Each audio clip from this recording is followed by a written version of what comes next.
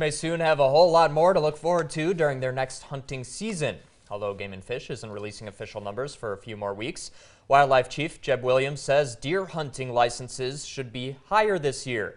He says the deer population is continuing to rebound from several harsh winters about a decade ago. Last year, the agency issued a little more than 55,000 licenses.